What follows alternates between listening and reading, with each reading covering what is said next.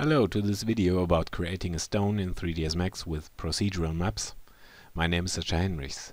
You will now learn how to use the displace modifier in 3dsmax with a procedural cellular map in order to make a box look like a stone.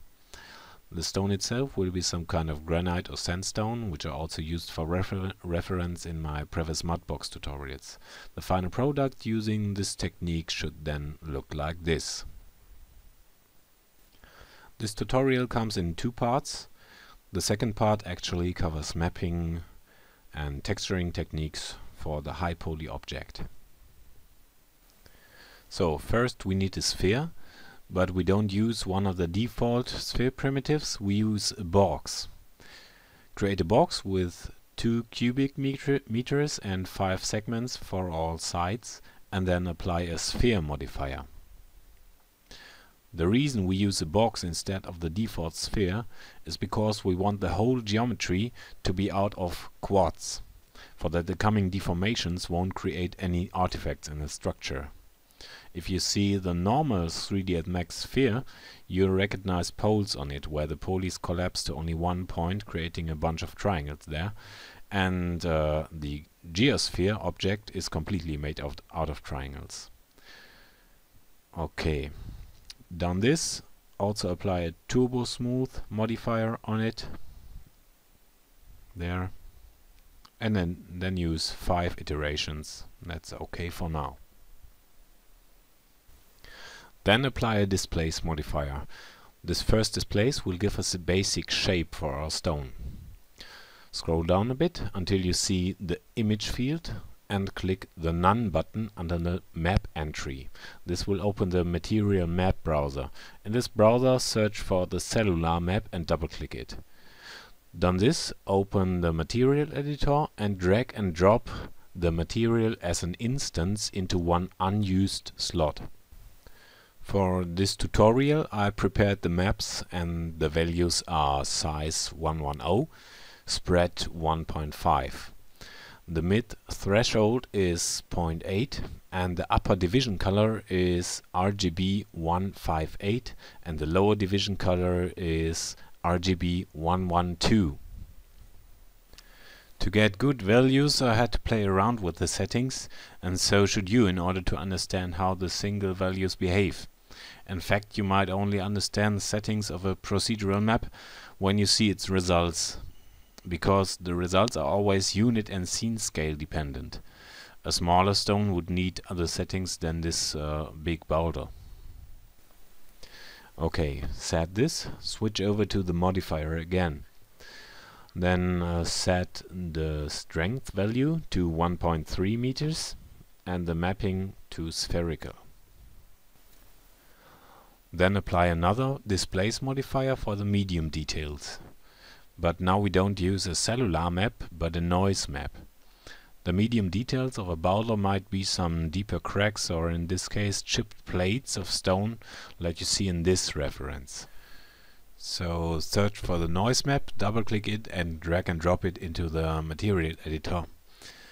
I also prepared this map before, and the settings are size 100, noise type fractal, noise threshold high is 0.9, low is 0.2 and the levels are 10. You can double click the map preview and resize the upcoming window for a bigger preview. But in order to get your map look like this, you have to open the output rollout in the material settings. There you can set the output settings for the different grayscale values. Try and play around with these settings, it's pretty much self-explaining. Add points with the third icon from the left right above the curve and move the points with the move icon above. You can see its results in the map preview then. Lighter colors will push the vertices away from your existing geometry, and darker values will do nothing. See how you can modify the fall off between the contrasts with the output curve. Then set the displacement strength to 0.06 and the mapping to spherical. That was for the basic and medium details. Now we also need some grainy surface. But before, I want to change the color of the object to gray. Changing only the object color won't get us rid of the high specular effects, so I use a default gray material and assign it to the stone. Concerning the grainy details, I could also use the Displacement modifier with a noise map inside, but in this case I use the standard noise modifier, which is okay, but in some cases could produce some aliasing artifacts inside the displacements.